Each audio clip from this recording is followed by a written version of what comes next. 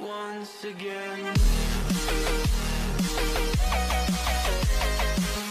So here's our next car. It's a Mercedes E350 CDI diesel V6, and we're going to give it a service, and yeah, that's about it.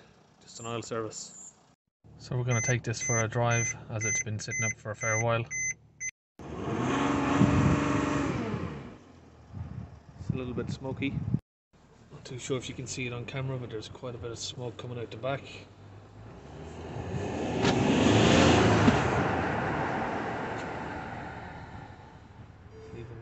Quite the trail of smoke there.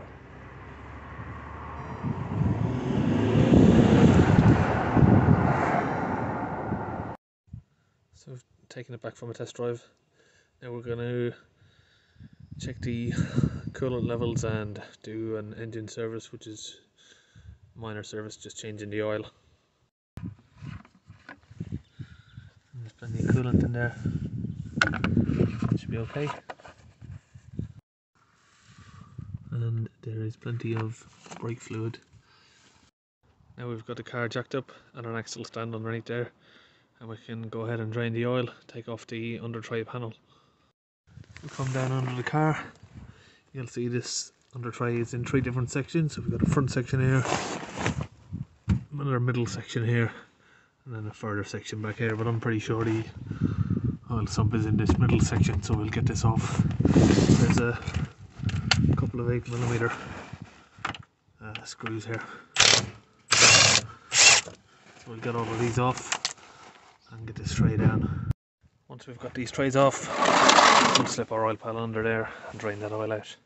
And the customer's just given us these and asked us if we can fit them while we're here.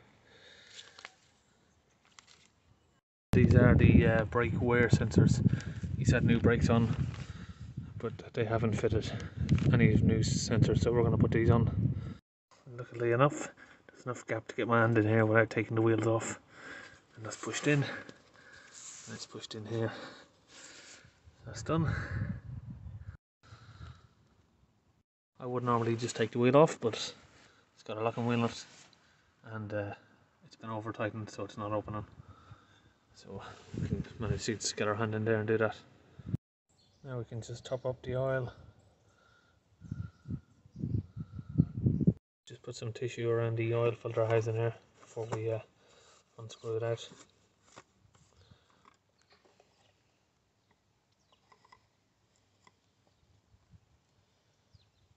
Just let that drip off. And turn it upside down and we can get this changed over. Put our new O-rings, rubber seals on there. One at the top, one at the bottom. There's our old filter and seals, O-rings. And we'll get our new filter back in there. And it tightens it back up to 25 Newton meters.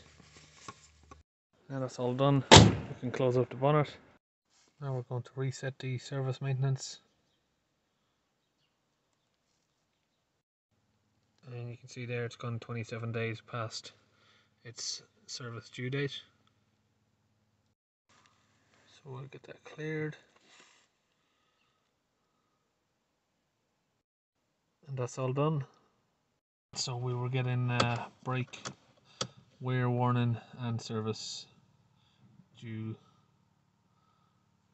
So this is another type of service A5, so we're going to need to reset that as well.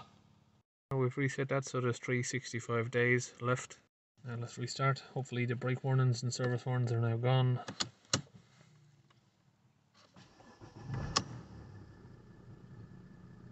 It's all clear. So we'll be finished on this job and we'll see you on the next car. The next van we're going today, it's a Volkswagen Caddy, and he's called me because he's having a trouble starting it. He's changed the injection pump, he's changed the tandem pump, and he's changed the in-tank pump, lift pump. I'm going to have a look at seeing if we can figure out what's going on. Doing diagnostic, it's got turbo underboost and the airflow sensor. It's not a straightforward fault. Bad connection on this here, so we're going to have a look at that. I might come back and say, join my van call fire. I've just bridged over a You never know though, do you? temporary wire here Yeah. to get a better connection just for a minute. See Yeah, here. then the insurance company. Now we've got the wire on, we'll come back inside.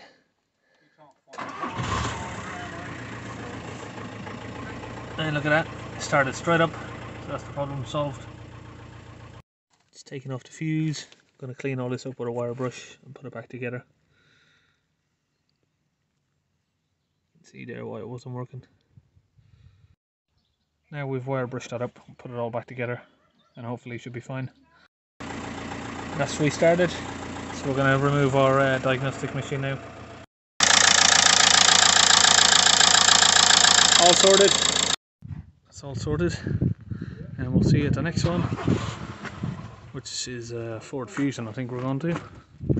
And here's our next car. It's a Ford Fusion, and the front suspension has collapsed overnight. If we have a look here, you can just see where that's collapsed, but we'll jack it up and have a look at the spring and get it replaced. Okay, now we've got it in the air, we can have a look. And here you can see the springs snapped there, just in that position there. So we're going to get the wheel off and get this off. I'll come around to the driver's side, and this one is broke as well. Both broken at the same time. Or it looks like this one's been broken for a fair while, to be honest. So we've got the bonnet up, just having a look at the condition of the bolt. On this side doesn't look too bad. And the one on this side has got a fair bit of rust on there. The actual bolt is almost non-existent down there. And if you look here as well, there isn't any coolant whatsoever in the engine. Poor car, not being looked after. Yeah, we've got the wheel off, you can see a little bit better. Spring has come down all the way down the strut here. So we'll get this bolt off, 15mm. And we've just put some WD-40, and we're going to get this top bolt off here for the anti-roll bar. It's a 15mm and a 6 hex key. And on the strut hammer here, we just give it a few taps of a hammer until she comes all the way down. Just put our knee on it here, pull it apart. Open these top bolts here.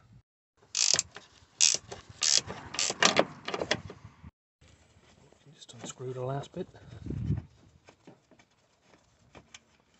And I've got the bottom held on my foot down here, so we'll catch that. Now the complete strut assembly's out, we'll get it swapped over with a new spring. So we've taken off the old, and here we're putting on the new. Just get that up enough so we can slide our bolt in here.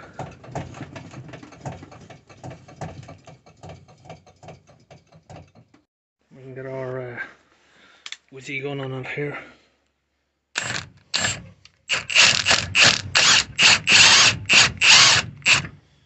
We just have to hold this with one hand, so we'll go out do that off camera. Now that's done, we can release the pressure, and it'll release the pressure from here. We'll get this strut back out. Just get our strut, slide it up into place, and then we can put some bolts on the top here. Now those bolts are holding in place, we're going to get the bottom in. And again here I'm going to use my knee to push down this lower arm and get this spring in. Now she's in place, I just need to get it seating right. We'll get that bolt tightened up. Now we've got our axle stand underneath the ball joint here. With the axle stand under the ball joint, we can lower the jack, which will push the suspension up and align this bolt over here. So we're going to lower it slowly. You should see the suspension come up to meet that bolt.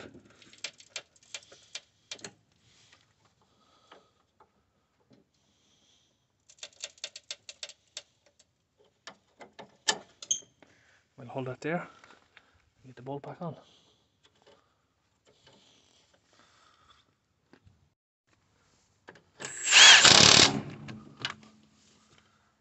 That's tightened up.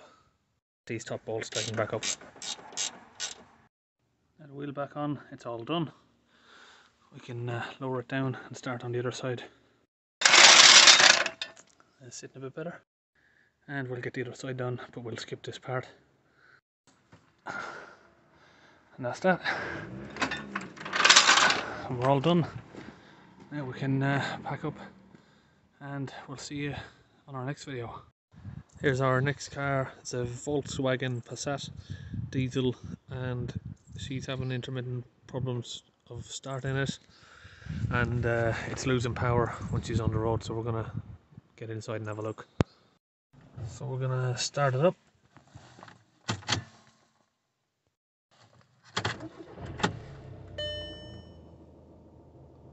So you can see there we've got the engine management light on, so we'll run a diagnostic, and it is starting at the minute, so all looks to be okay, but we'll check the engine management. So now we're going to run a scan on it.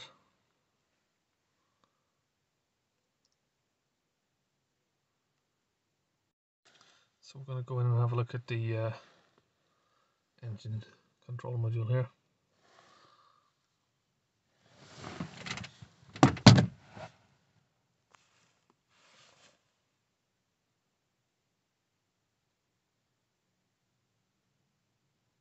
So we've got O2 sensor and the oil level thermal sensor.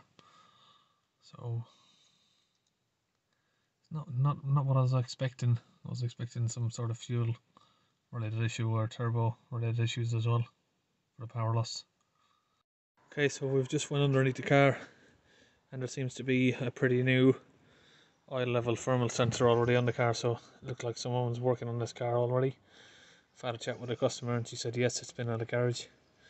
They've replaced the turbo and they've replaced a few other bits and pieces that she wasn't too sure of. So it looks like someone's already replaced that, but they haven't reset the codes. So we're going to reset the codes and maybe replace the O2 sensor as well if that comes back. But we're going to have a check at the fuel, see what's going on in here. So we've got the fuel cover off here, and what we're going to do is just shake the filter about just to see if we can see any aluminium filings or anything in there.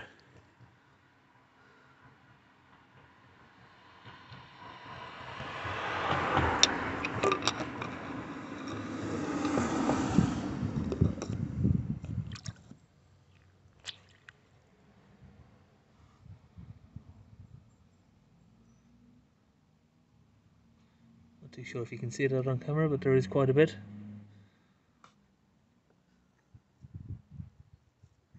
Settling on top of the filter there. You can see them. Loads of tiny little bits of aluminium, which means that the fuel pump is breaking down inside. That's most likely going to be the problem, but we'll pull the filter out and see what the condition of it is as well.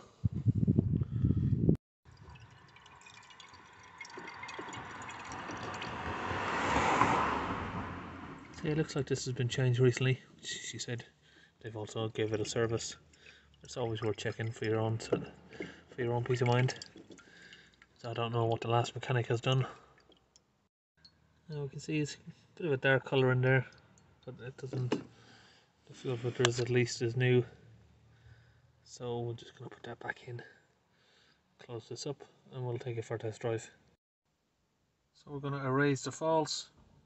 Once the faults are erased, we're going to restart the car. Now we've got no engine light, so we're going to take it for a test drive, and then we can see which faults are actually coming back. If we accelerate hard and then let go, we're getting a lot of scraping noises. Let's have a listen.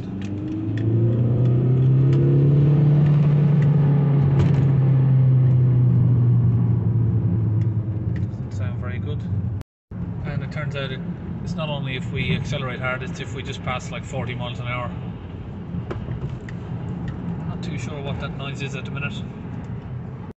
So the scraping noise underneath is just there's some of the screws missing from the plastic under tray. We've just tied that up as best we can. Now we'll take it on a second drive again. And that under tray has fixed that noise. It's a lot quieter now. So here we can see the O2 sensors come back on the diagnostics. We haven't got an engine management light come back on yet, but she's parking this car on our driveway, which is on a large slope, and the problem she's saying was when she parked it frontwards, it wasn't starting, but she parked it last night with the front facing down, and it did start. But if you look at the fuel range there, there's absolutely no diesel in it, so maybe, you know, it's getting a better angle on the diesel when she's on the priming pump from the tank when it's facing downwards. Of course, when you're so low on diesel, it's gonna affect how it can pull it up. So what I'm gonna advise her to do here is just to put a bit more fuel in the car and then see how she goes again tomorrow. I've got a feeling it might be okay if you just put some extra fuel in it, but you can see the aluminium shavings in the fuel tank, so it's more than likely got a problem with the fuel pump, which is quite an expensive job. So I'll have to let her to fill the fuel up first and see how it goes from there, and if need be, it's going to have maybe start looking at the fuel pump. But I think we're going to call it a day on this one, and we'll see you at the next car. Here we come to look at a Skoda Fabia 1.2 petrol. It's cranking but not starting, and you can see this guy's got his own jack stands on it here. He's tried having a look himself. So it's cranking, not starting.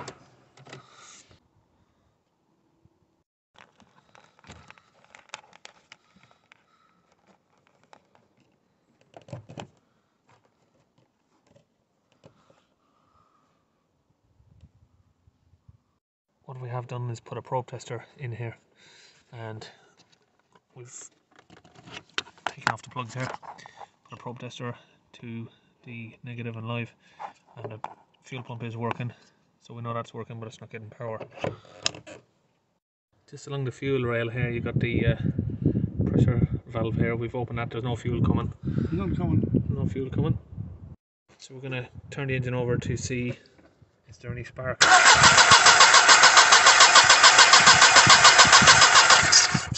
You can see there's no spark there, so there's no fuel and no spark, so it's probably pointing to either an ECU problem or a crankshaft sensor.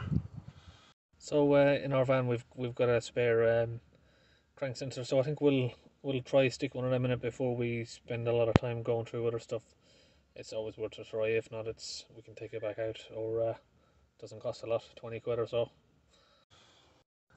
Here we've got a replacement crank sensor, and it's fitted just up here behind the engine, underneath the intake manifold. Just there. So now we're going to plug that in. Now we've put the crank sensor in and put the plug back in there. Suddenly getting something a little bit different. When we turn on the key, this wasn't happening earlier on. Now the key is flashing. So we've got a second key.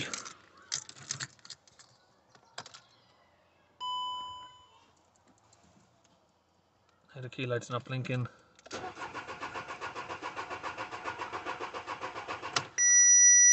But it's still not starting. Running a scan. But that the relays wouldn't show up anywhere, would they? No, it's failing to read the VIN number. It's not finding the ECU. So we manually typed in what ECU it's got, and we're just seeing if we can scan it through the manual settings there like this, but we're still not getting any sort of VIN numbers or anything coming up. Chances are we're probably not going to get any engine faults come up here, because it's not going to find it by the looks of things.